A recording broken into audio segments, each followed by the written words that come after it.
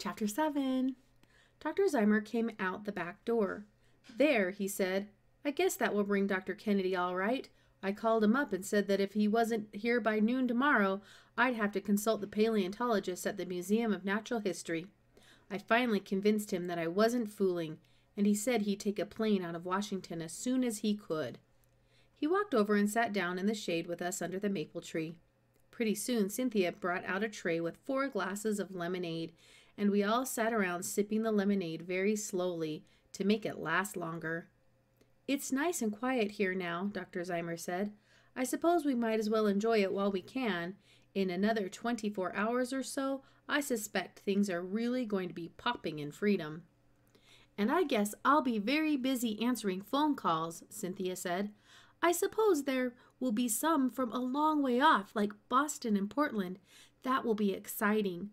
I like to think of those voices coming along all those miles of wire all the way from Boston."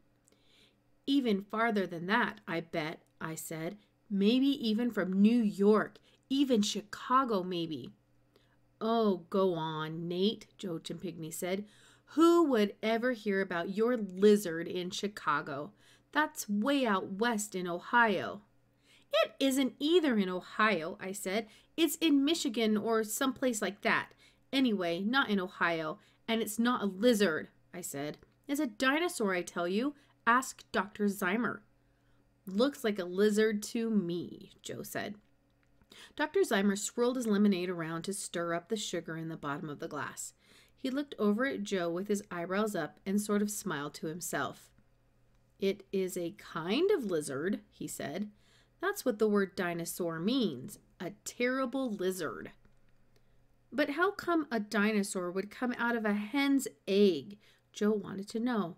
"That doesn't make sense." Dr. Zymer shrugged his shoulders. "You've got me there," he said. "That's the queer thing about this. Of course, nature does play tricks every now and then. Sometimes a calf is born with 3 legs, or a chicken hatches out with webbed feet like a duck's. Sometimes an animal will inherit something from an ancestor way back along the family tree somewhere. If I had red hair, for instance, and no one else in my family had it, everyone would wonder where the red hair came from, and then they would find out that my great-great-grandmother had red hair, and I inherited it from her. Do you see that?" We all nodded. "Well," the doctor said, "if you go back far enough, and I mean millions of years, you'll find that birds and reptiles are related to each other.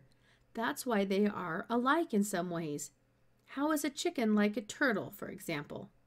"A chicken like a turtle?" I looked at Joe and he looked back at me. Neither of us could think of anything. "They both lay eggs," Cynthia said. Well, Joe and I felt pretty silly about that. How did my sister even think of that? I didn't know that she'd ever even looked at a turtle. I guess girls notice things more than you think. "That's right," said Dr. Zymer. "They both lay eggs." Joe looked up suddenly.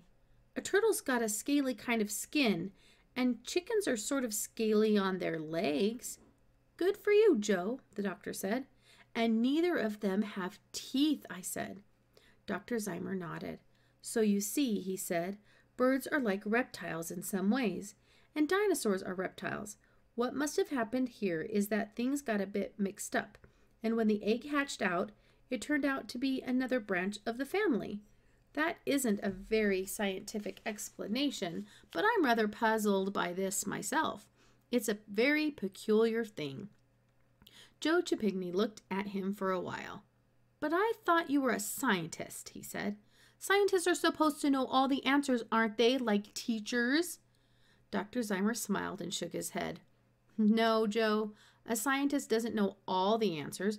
Nobody does, not even teachers. But a scientist keeps on trying to find the answers." He stood up and dusted off the knees of his pants. "Well, I guess I ought to go back to the McPhersons. They'll be wondering what has happened to me. Nate, you probably should give your dinosaur another meal of grass sometime later today. I'll be over in the morning in time to greet Dr. Kennedy when he gets here." I went out to feed the chickens before supper. On the way, I got a big armful of grass and put it in the dinosaur's pen. He came waddling out of the box and started right in on the grass. He was still going strong when Mom called me in for supper. "Have you given your animal a name, Nate?" Pop wanted to know. "Not yet," I said. "Got any suggestions?" "Well, I don't know," Pop says slowly.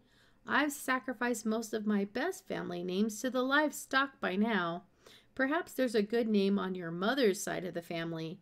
Seems to me there was... Now, what was his name? It was your great uncle, wasn't it?" "Oh," Mom said, "you must be thinking of great uncle John Beasley." "That's it," Pop said. "You could shorten it to Uncle Beasley, I should think. And come to think of it, if I recollect his picture, there is a certain resemblance between the two." "Walter," Mom said, "great Uncle Beasley was a very good man. He just got a bit crotchety along toward the end. I don't think he should say anything disrespectful of him." "Why, not at all," Pop said. "It really is more of an honor. It may be that the name of Uncle Beasley will go down in history if we name this young dinosaur after him." "Humph," Mom said with a little smile. "Uncle Beasley. Uncle Beasley, Uncle Beasley," I said, sort of trying it out. Cynthia giggled. "All right," I said. "It sounds pretty good after you get used to it. I guess I'll take it if Mom doesn't mind." After supper, I went out to see how things were. The grass was all gone, every bit of it, and the little fellow was lying down in his box. I could just see him there in the dark. I really had gotten to like him a lot already. "Good night, Uncle Beasley," I said, and went back into the house.